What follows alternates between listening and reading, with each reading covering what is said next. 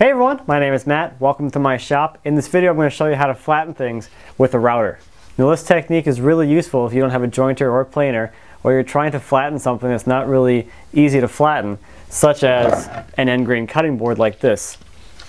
Now this technique is also useful if you do have those machines, but the thing you're trying to flatten is just too wide for either your jointer or your planer or both. So let me start walking you through the process and show you the setup, and I think you'll see that this is a very simple technique. So here's what you're going to need. You need a flat surface to reference your jig off of. In this case I'm using my assembly table, but any flat surface in your shop will work well, maybe a workbench or a table saw top. The next thing you're going to need are a set of rails. These don't have to be anything special. The only thing here is that they need to be straight, they need to be flat, and they need to be exactly the same thickness. And you're also going to need to make a little cradle for your router. All this are 3 pieces of plywood. The rails on the outsides here are 4 inches wide and 3 feet long, and then the bottom piece is 8 inches wide and 3 feet long as well. And you'll notice in the bottom here there's a slot cut for the bit to go through. My jig here is 25 inches across, and you'll notice that the slot is offset because the bit in the router base is offset as well. The key thing to making this jig or this whole setup work is that flatness concept. The flatness from your reference surface to the rails to the jig needs to be consistent, because any deviation in any of these components is going to affect how flat you're able to get your workpiece. Now obviously you can have some deviation there, it's not going to matter a whole lot, but just keep that in mind. If your rail is bowed, you're going to end up putting a bow into your workpiece.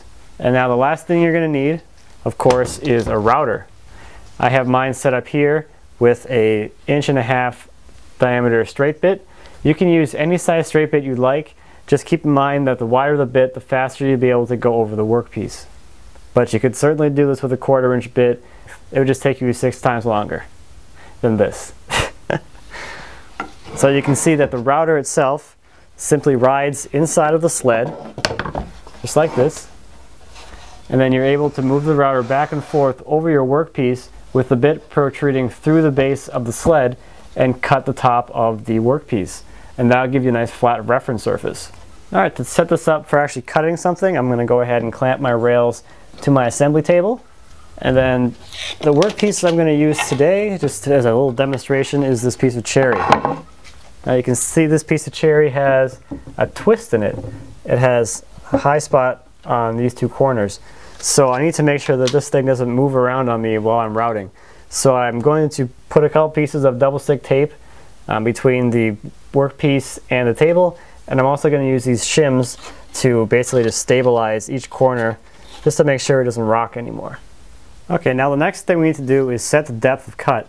To do that, I'm going to look at my piece here and I'm going to see where the lowest corner is, or where the lowest point on the piece is. I think that's this corner back here. So what I'm going to do is plunge my router down until the bit contacts the workpiece, and that'll set my depth. After setting the depth, I can begin passing the router over the workpiece. I make a pass, move the sled, and then make the next pass until I have covered the entire surface of the piece. You may also notice that I had to raise my board up a little bit by placing a piece of plywood underneath it, because my bit couldn't reach the surface of the board just due to the thickness of the rails I was using.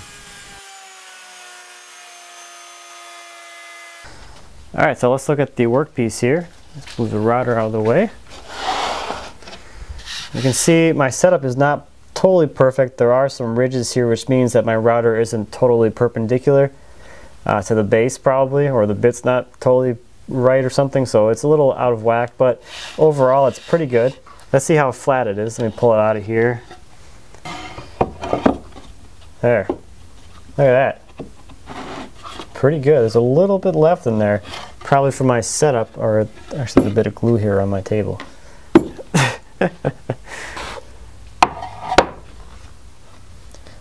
Yeah, no, that's pretty good now. Look at that. The twist is totally gone, and that's flat now. So at this point, if you didn't have a jointer, you would do this and then send this through the planer like that with this new flat reference surface on the bed of the planer. But of course, if you don't have a planer, you could use this jig as a planer as well.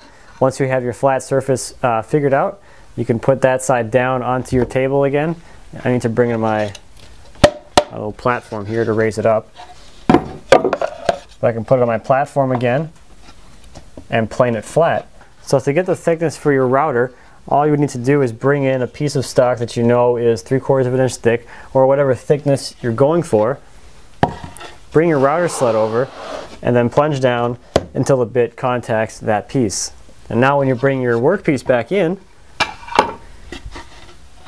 and you run your router over it again, that'll leave you with your 3/4 inch finished thickness, or whatever thickness you had set it for.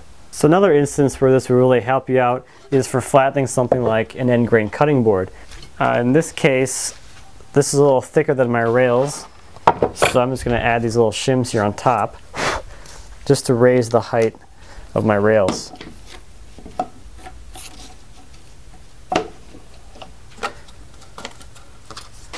Okay, so I can bring my router over the workpiece and then come over where I think my low spot is and lower the router till it contacts.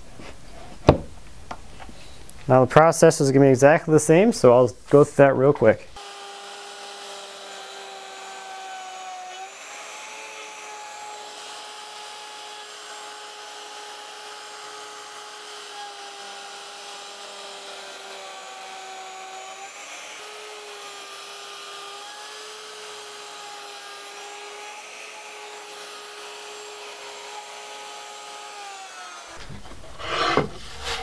There we go. See, my bit wasn't quite set deep enough, so I have a little bit left here that I could clean up with the second pass. But it would be just as easy now to just flip the board over and then do the other side. But this board is flat. It does not rock at all. So the one thing to note about this router sled is that the bottom piece is going to vary in width depending on the base plate of your router. You want to cut the bottom piece so it's wide enough to fit your router in there with a little bit of play, and then to have these two pieces attached to the side. And these are just screwed and glued on.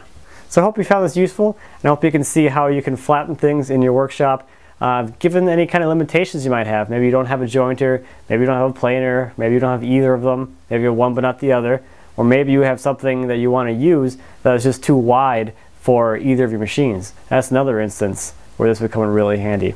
And that is in fact how most of those giant slab tables are made, using just a basic sled like this and a router. Now the sled itself is pretty simple.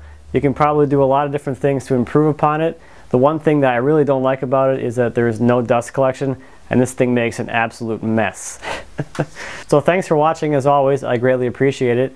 If you have any questions or comments about anything I talked about today, or anything in my other videos, please leave me a comment. I'd be happy to answer any questions you might have. And until next time, happy woodworking.